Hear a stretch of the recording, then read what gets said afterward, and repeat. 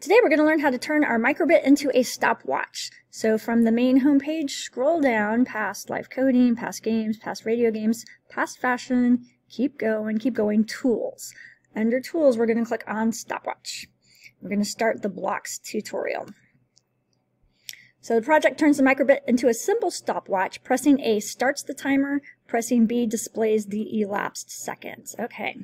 So add an event to run code when button A is pressed. I don't need start, I don't need forever on button A pressed. And let me double check. That's all I need.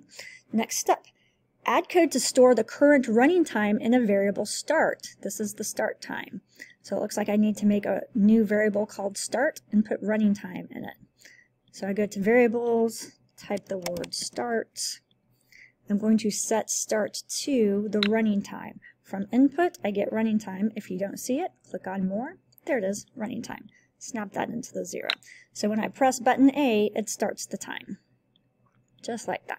Next step, add an event to run code when button B is pressed. From input, I pull out on button A pressed, and I change it to button B pressed.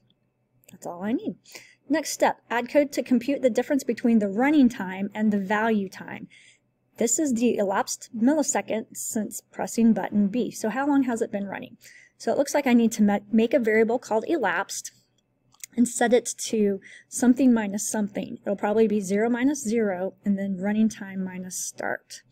So let's do that. Let's make a variable and call it elapsed. That means how much time has gone by.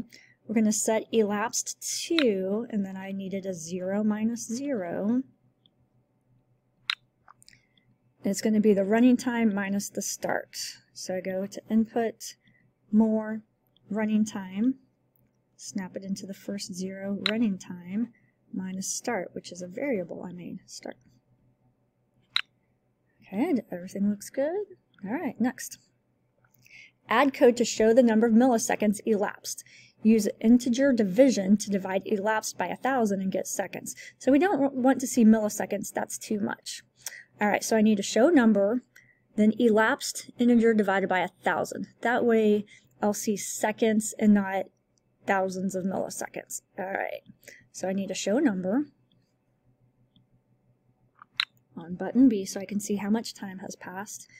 And then integer divided by 1,000. So let's go into math.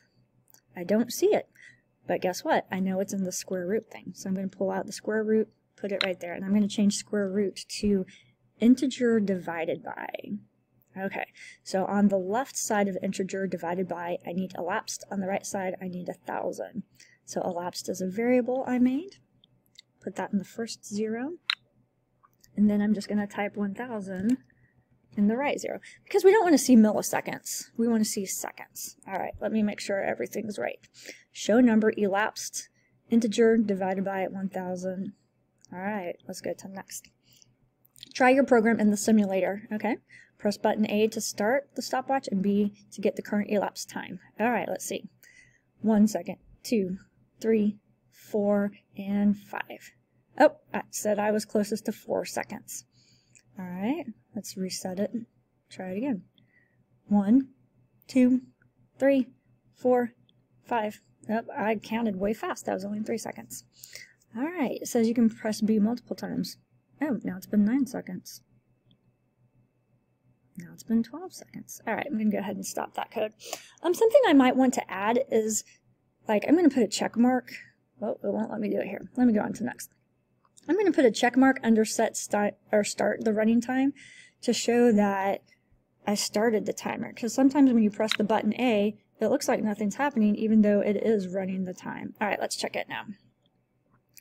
I'm going to press A to start. There's my check mark. 1, 2, 3, 4, 5. Oh, I got it that time, 5 seconds.